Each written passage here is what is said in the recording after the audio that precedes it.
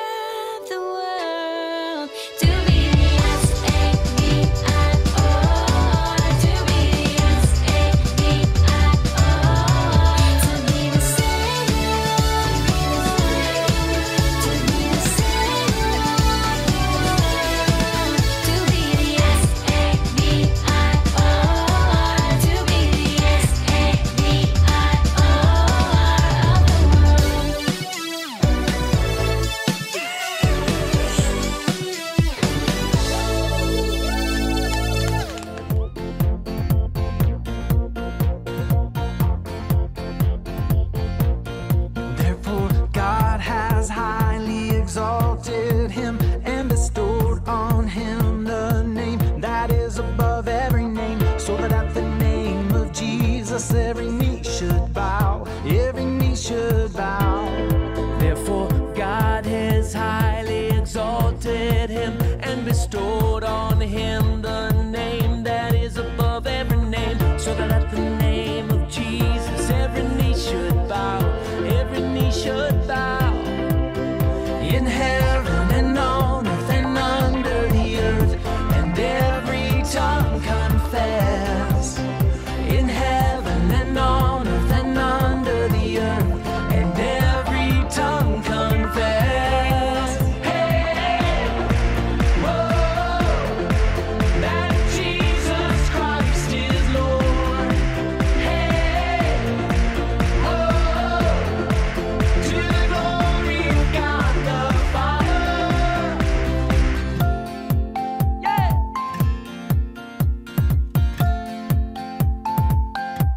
Therefore God has highly exalted him and bestowed on him the name that is above every name, so that at the name of Jesus every knee should bow, every knee should bow. In heaven and on earth and under the earth, and every tongue confess. In heaven and on earth and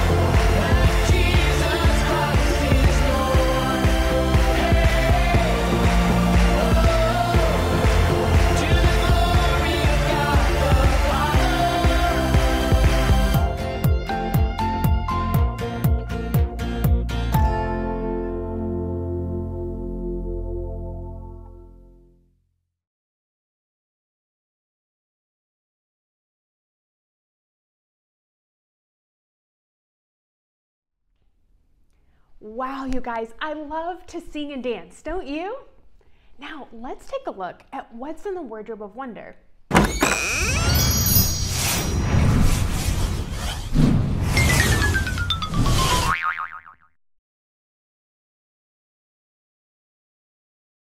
Wow, I think that was a family tree. Have you ever seen a family tree before? I can't wait to see where we're going to find this family tree in today's story. Are you guys ready? All right, let's go. We have heard how news of God's miracles spread and people in surrounding lands knew God was with his people. Years passed as the people of God settled into the Promised Land. After a while, a famine swept over the Promised Land. What's a famine? Good thinking. A famine is when there's not enough food to feed the people. Some families decided to leave the Promised Land and travel to another country so they would have enough to eat. A woman named Naomi moved with her family to a new land where there was plenty of food.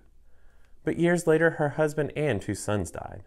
It was a very sad day for Naomi and her 2 sons' wives when they were all alone. Naomi told the young women they should return to their parents and find new husbands. But they loved Naomi and didn't want to leave. Finally, one of the young women agreed, and Naomi blessed her as she said goodbye.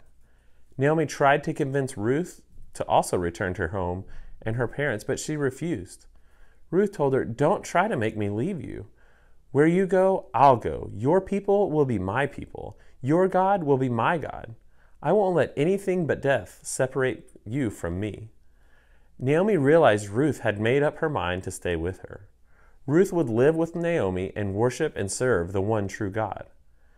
How do you think Naomi felt when Ruth chose to stay with her? Instead of returning to her mom and dad, Ruth chose to stay with Naomi and serve her. God was blessing Naomi through Ruth. By this time, the famine had ended in Bethlehem, where Naomi was from, so the 2 women packed up and went there. The entire town was excited to see Naomi and meet Ruth. They made Bethlehem their home. It was the time when the farmers gather their grain to get ready to be sold, and Ruth asked Naomi, "Shall I go into the fields and gather grain for you?" Naomi answered, "Go ahead, my daughter." So Ruth went to a field to gather the grain dropped by the harvesters. She was in a field belonging to a man named Boaz.